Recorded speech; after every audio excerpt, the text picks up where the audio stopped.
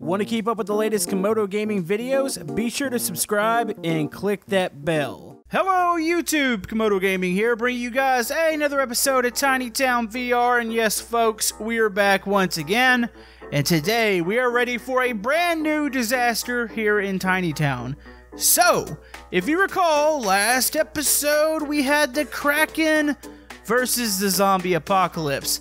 I think I'm about done with this area. This was like a Mad Max post-apocalyptic area with some zombies and just overall some bad stuff happening, including a huge Kraken here and a big crab with big green googly eyes. Which, by the way, if you missed that, I'm going to flash it in the top right corner. So, I'm not saying this is the end of this area because I'm pretty sure we can add some more. But I do want to start something new today, and I actually want to head to the other side of town here. This side hasn't gotten much love in a long time. So today, we're going to be doing one of the viewer-selected disasters. Today is going to be a massive riot slash the purge slash all sorts of craziness. And I think it's going to take place over here. I'm going to run this street out over to this area. Plus, this is actually going to kind of complete this area near the F1 track and the big, huge Baldy, which is actually attacking the town. So, we're going to be doing that here today. If you guys have any suggestions for future disasters, comment below. And if you guys are enjoying Tiny Town on the channel, maybe hit that thumbs up button. It helps out my channel. And I have a little bit of work to do before we start this disaster. Alright, so this is the area where the huge riot slash purge is going on. Now, for those who don't know what a purge is, it's actually based on a movie where I think crime is legal for like an 8-hour period and people just go crazy. So I'm thinking the citizens of Tiny Town have had enough. They've had disasters going on all over the place. They're ready to fight back against the city. So that's what's going to be going on here, except for it's going to be Tiny Town style, and it's going to be really ridiculous. So I've kind of filled in this area through here, and what I'm going to do, it's not going to be like a purge in like the big city. It's going to be I'm thinking more like this boardwalk style, which was in one of the earlier episodes. So we're going to start to set up a city area, and I think it's going to be kind of contained. I might put some fences, maybe the cops will be blocking off the block or so where this is happening. So, one more thing I do want to mention before we start work here. I'm getting a lot of requests to see old disasters. Like, somebody requested a jailbreak the other day by boat, which is actually going on over there. So, I'm thinking maybe we need to do a city tour here really soon. Let me know what you guys think. And then maybe that'll help eliminate some of the duplicate suggestions. It's kind of weird. I'm doing all this setup here and trying to create like a normal looking area, only to have it blown completely apart. So what we're actually using, is that a drive-through? Oh, that is a drive-through menu. I like that. Let's stick that on the back side. We got a Camodo burger right here. The Camodo burger is kind of your one-stop shop for your purge hunger needs. I know that sounds really wrong. Now, we are going to be using a couple of buildings we haven't used before, including this cinema, which looks to be a little, I don't know, weirdly scaled. I think it needs to be a little bit bigger. There we go. So we got like a cinema over here. We'll have a parking lot. We got a gas station. I think I've used this. This is like one of those little mega malls over here. That looks like it's falling over. Now, the neat thing about the whole purge setup, I'm actually going to be able to use some of the apocalypse buildings, and it's going to give it the effect that people are maybe blowing up or catching some buildings on fire. So if I were to go to the zombie section, like, I need to find some that aren't overgrown. Like, this would work. That's like a burnt building. That would work for a house there. What else do we have? I don't know, maybe we'll have a purge bunker here, so we'll get that out. And then what else are we looking for? I need to find a business. A lot of these look like they're overgrown. This isn't too bad.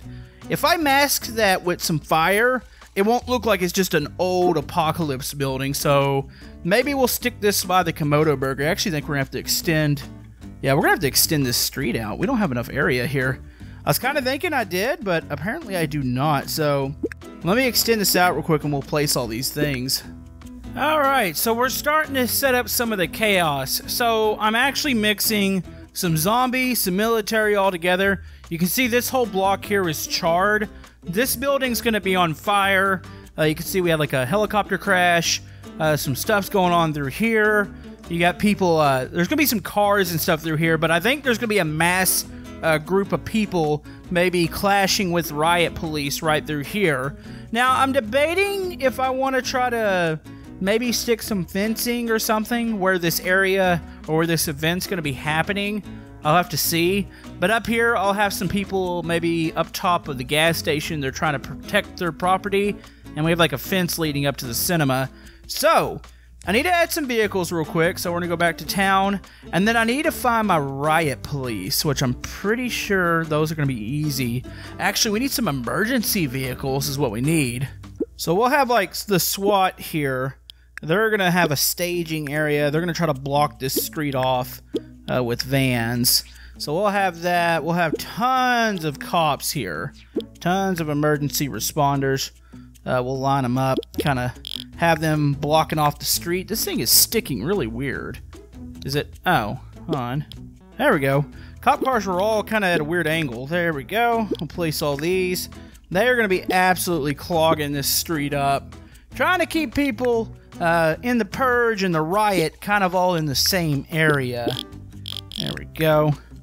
That looks pretty cool. Alright, so we got that. Let's go ahead and move on. Let's find our cops here. Now, do we actually have a riot police? Or are we going to have... Oh, yeah, we do. Sweet. Let's grab these 3 here. We need normal cops. I'll grab all the normal cop models here. Probably need some medics. These look like... Actually, that's a waitress. And here we go. We got a couple doctors. Firefighters are going to be on standby here because of obvious reasons. Oh yeah, it's going to be a collection of people. Now, we did do a little bit of a riot in the prison. By the way, if you missed that, just go to the Tiny Town playlist. This is going to be somewhat similar to that, I think, for this portion. And then, of course, you'll have the people that are just taking advantage of the situation and causing all sorts of mischief. Alright, so what we're doing right now, we're giving the front line, the riot police, we're giving them shields, and they're going to have batons. Some might have to have some weapons here, too. There we go. Trying to hand everybody a shield here. Alright, they look good. So the second line of defense, which I'm going to add some more riot police here along the side. But yeah, the second line of defense is just going to have batons. Maybe they'll have some ranged weapons. I'm liking the way that looks. Probably have some cops back here. Probably need to do a couple cop cars and stuff. Like maybe some people will be flipping them over. This looks pretty good. I need batons, though. I need a lot of these bad boys. There's going to be a lot of crime we have to take care of here.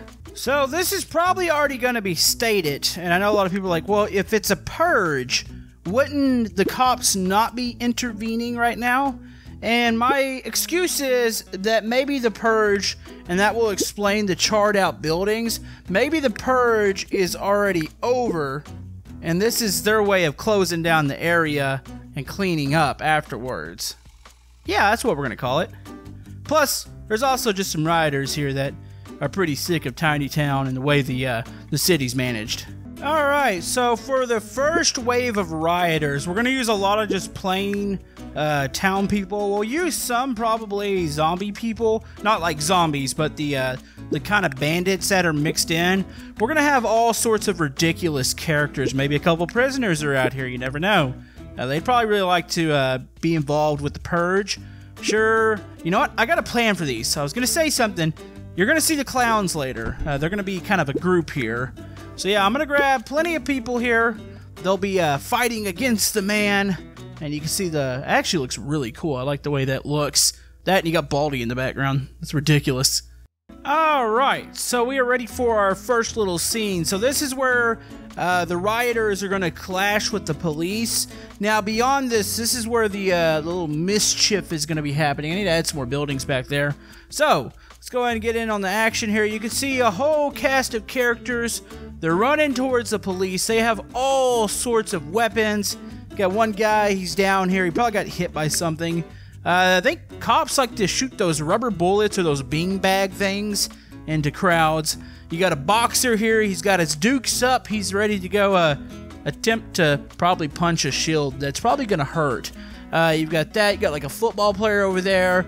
People are holding all sorts of wacky weapons. This lady, she's just happy to be here because apparently the rioters were having some sort of giveaway for hot dogs, so she's got a couple of those. You got some people charging up through here. This guy's just so angry and so outraged, he threw a trash can. And of course, you've got Elvis with a chainsaw and a baseball bat. So a couple details about the police. Of course, you got some medics tending to an injured police officer. You've got the firefighters. They're going to be trying to figure out how the heck are they going to get in there and fight these fires. Need to add some fire trucks.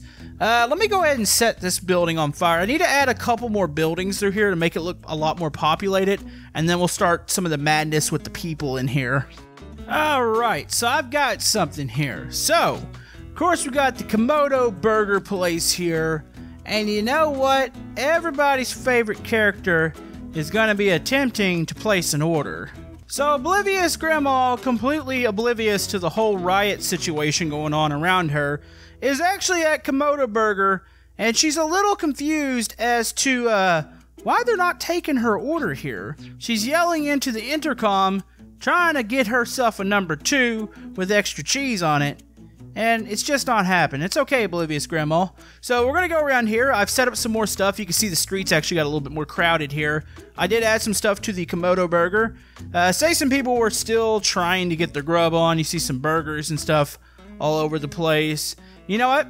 This guy's going to be doing a very, very terrible crime here. So he is going to be here eating the burgers. And you know what? Guess what? He never paid for them. He actually just took one of these. There you go. That is a horrible crime. Now, that's not the only crime that's going on.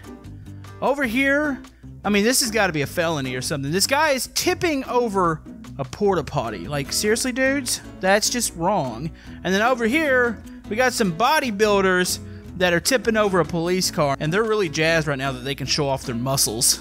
So, for our next scene here, I was pulling out those clowns earlier, and yes, we do have a clown gang that has showed up for the Purge. Now, what they're doing here, they're actually, they're trying to get inside the Purge shelter. So, as you can see, they've pulled up in their clown car, and no telling how many of them got out of this little thing. And they've actually beaten up the cops, they pulled up in motorcycles, and they are knocking on the door of the Purge shelter, trying to get in, see if anybody wants to come out and play. So I've added that. I've added some more pedestrians running around. This looks absolutely chaotic. Alright, so we need to do something with the cinema over here. That's one of the last areas I need to work on. So I'm thinking they use the ladder to climb up to the top, and some people are trying to seek some sort of refuge away from the chaos that's going down below. I need to add some cars out here. Maybe there was a movie going on during this whole thing. Alright, so the next little scene here, you can see I've added some cars and stuff, added a little detail to this area. So these are going to be the film bandits. They're actually going to the theater to break into the top, that's why the ladder's there, to get inside and steal all the latest and greatest movies, including Simple Western, and Simple Western, and Simple Western. So, as you can see, they have their bags on their backs. They're trying to climb up. But this guy up here, he actually kicked one, and this guy is absolutely flying down, dropping all of his equipment. There's another person here with a particularly kind of dangerous looking tool. It's like a plank with some nails in it. So there you go. So yeah, they're trying to repel the bandits from going in and stealing all the movies. Because remember, crime's legal. They can go in there and do that. But some people are not going to stand for that. So let's get a look at what we've done here today. So that's what we're looking like. Wow, this is pretty cool. I feel like we could actually even do more to this. So the last thing I'm going to do a couple little finishing touches. We need to add some more pedestrians running through here. Maybe another scene or something. And I think I'll be pretty happy with it.